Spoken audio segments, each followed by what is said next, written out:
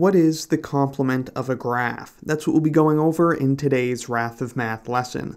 We'll begin with a quick instructive example using this graph here. Notice that this is a 4-cycle graph. Now, what is the complement of this graph? Well, for starters, the complement of a graph is denoted like this: the name of the graph with a line over it. And the complement of a graph has the same vertex set as the original graph, so we'll just start off by pasting that. And then, to put it simply, the complement of a graph will have the opposite set of edges. So if two vertices are adjacent in a graph, they will not be adjacent in the complement. So we'll erase all of these edges. And then if two vertices are not adjacent in a graph, they will be adjacent in the complement. These two vertices as well are not adjacent in the original, so they are adjacent in the complement. So that's a quick look at what the complement of a graph is. It has the same vertex set, and it has, in a way, the opposite edge set.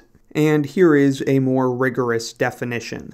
The complement of a graph G, written as G with a line over it, has the same vertex set as G, and for every pair of distinct vertices U and V in that original graph G, UV is an edge of the complement if and only if it's not an edge of the original graph. So, like I was saying, you can think of it as the complement having the opposite edge set. Where we have edges in the original graph, we do not in the complement. And where we don't have edges in the original, we do in the complement. Also notice by definition that if we take the complement of a graph, so in this case we get this, and then we take the complement of the complement, we would just end up with the original graph. So the complement of a complement brings us back to where we started. If you were beginning to study the complements of graphs on your own, there's a good chance you might run into an example like this one we're about to go over. So here we've got a graph that we will call G. Let's practice what we just learned and find the complement of G. And just for kicks, I'll label these vertices for fun: A, B, C, D.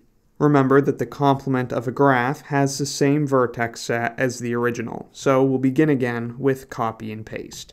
Then, two vertices in the complement can only be adjacent if they were not adjacent in the original. So all of those original edges have got to go away. Then B and D are not adjacent in G, so they will be adjacent in G complement. A and D are not adjacent in G, so A and D are adjacent in G complement, and A and C will be adjacent in G complement. Now, do you notice anything interesting about these two graphs? They're not equal because they do have different edge sets. B and D, for example, do not make an edge in G, whereas they do in G complement. However, these graphs do have the exact same structure, so they're what we call isomorphic graphs, which you may or may not be familiar with. And you can see that more clearly if I rotate G. You can see it's got the exact same structure as its complement, so that's pretty cool. And also, remember what I said earlier, the complement of G complement is just G, so it's also true that G complement has the same structure as its complement, because its complement is G. Graphs that are isomorphic to their complement graphs are called self-complementary.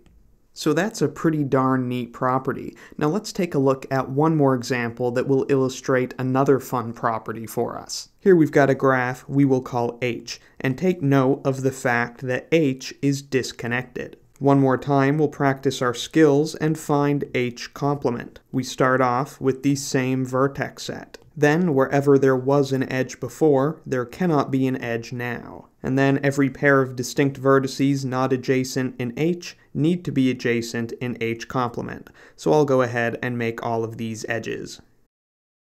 So here we have H complement. What do you notice about H complement? Well, it turns out H complement is a connected graph.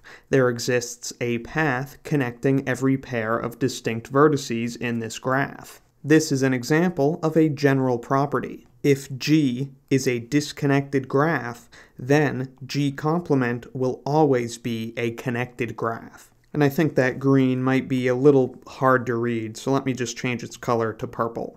So that's pretty neat. If you've got a disconnected graph, take its complement and that will always be a connected graph.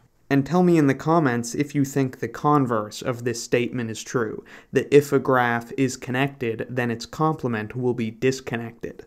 And as far as this statement goes that we just went over, I won't take the time to prove it in this lesson, but it's a pretty fun and straightforward proof, so try proving it on your own. And I think that's where we'll leave it for today, so I hope this video helped you understand what the complement of a graph is. Let me know in the comments if you have any questions, need anything clarified, or have any other video requests. Thank you very much for watching, I'll see you next time, and be sure to subscribe for the swankiest math lessons on the internet. And a big thanks to Valo, who, upon my request, kindly gave me permission to use his music in my math lessons. Link to his music in the description. The situation's how you